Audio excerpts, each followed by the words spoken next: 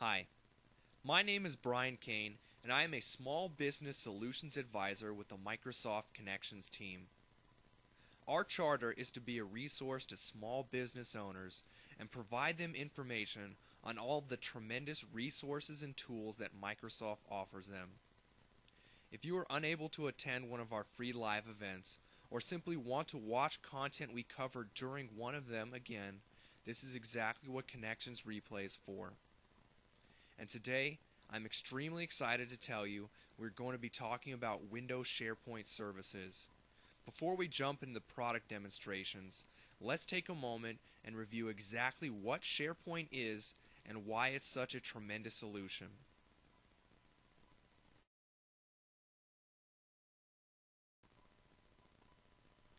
Ten years ago, most large companies had one external public-facing site and one internal site, more commonly known as the Internet.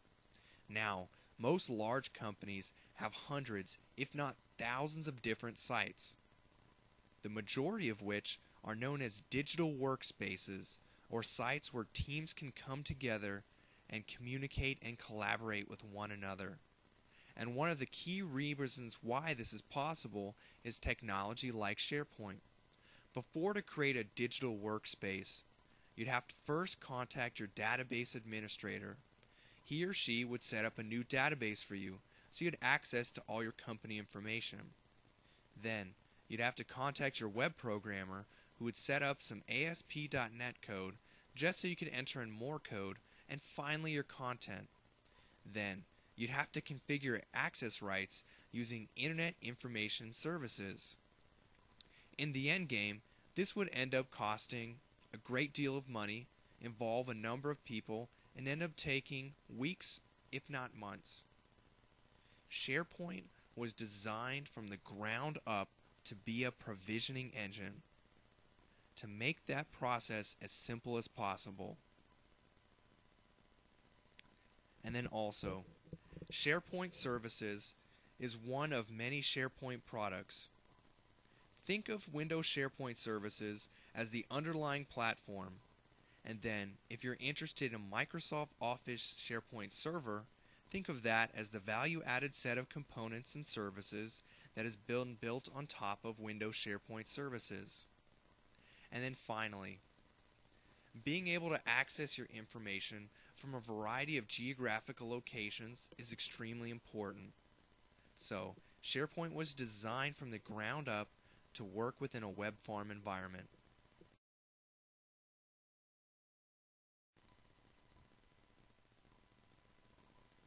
To understand Windows SharePoint Services and the value it's able to provide you, consider this example. You're watching a cooking show, and you notice that the cook or chef has all of his or her ingredients pre-cut for them and placed in bowls. Then, when they go to create their culinary masterpiece, all they have to do is dump their bowls into the pan, stir, and cook to perfection. Windows SharePoint Services is not much different. Instead of creating a culinary masterpiece with all of the tools and resources you have access to, instead you're able to create a winning sales proposal, sales document, brochure, or whatever else the case may be. And when you think about a SharePoint site, there's really four key areas to understand. First and foremost, it's a centralized location where you can store all of your pertinent information. For example, you can include your documents, tasks, calendars, discussions, and even more. Then, it is a very secure entity. Only predefined users have access rights, and with the granular delegation of authority, you're able to control security rights at a document level. Also, with the web part technology that's included, you're able to customize it to the point where it's exactly the way you want. Think of web parts as the building blocks that you put together to create your SharePoint site, and we'll explore them in great length.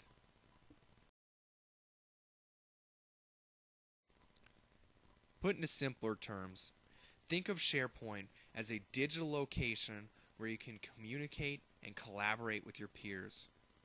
Take a moment and answer a few questions. First, How many emails do you receive per day? Is it over 25? How about over 50?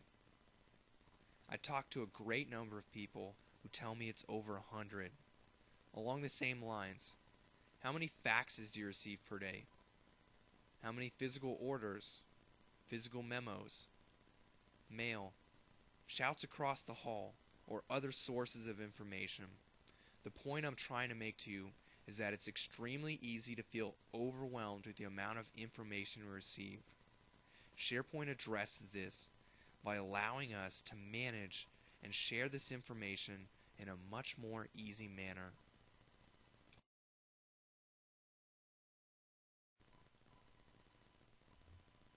In the first part of this SharePoint demonstration, we're going to go through 4 steps. First, I want to show you how easy it is to create a SharePoint site. Then, we're going to customize our site by adding some new web parts and then adding content to those web parts. Finally, we'll take a look at some customization and security. In particular, versioning history and controlling access rights. And then finally, we'll show just how SharePoint is able to make this information extremely relevant to the end user by showing how many different ways we can connect the information to Outlook.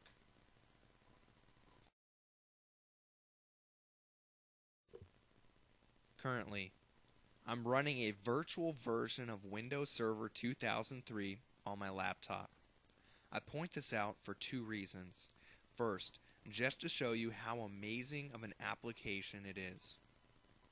Essentially, I have 2 operating systems running on the same machine that are sharing the same physical resources.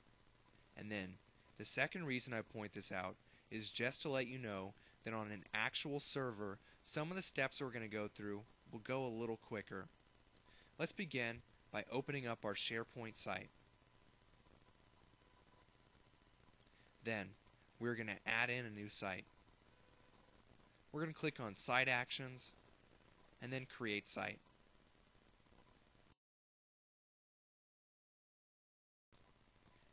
Now, all we have to do is enter some basic parameters about our site. In this case, we're going to be setting up a site for our field sales force in Las Vegas. So, we'll call our site the Las Vegas Field Office and our URL Las Vegas. Then, we can choose from a variety of different sites for different functionality. However, for right now, let's just choose Team Site. For example, later on we'll explore application templates. Then, an important element of security right here. We can inherit the security rights from the parent site, which in this case is our company, Litware Inc., or we can set them up individually. Let's go ahead and do that. This way, someone could be an administrator on Litware Inc., however, only have read access rights on our particular site. Then we'll click Create.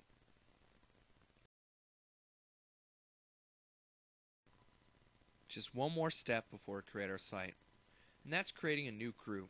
In this case, we want to create a new group for our sales force so that we don't have to manage access rights at an individual level. We can do it at a group level. Let's create a new group. And we'll call it the Las Vegas Sales Force. Then once we click OK, it's going to go in and configure our site for us.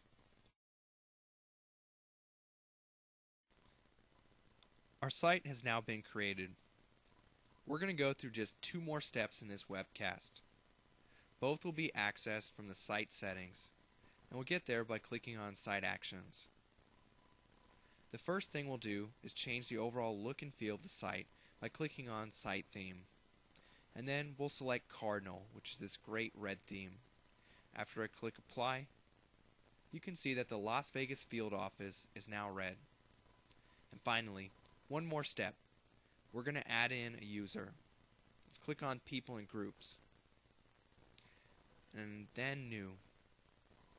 I have a problem, however. I know I want to add in Brian, but I don't remember his last name. So I'll click on the address book and then search through the company directory for him. And oh, I see that it's Brian Cox I wanted. So I'll select Brian and then click OK. And I'm going to add Brian as a Salesforce member and then click OK.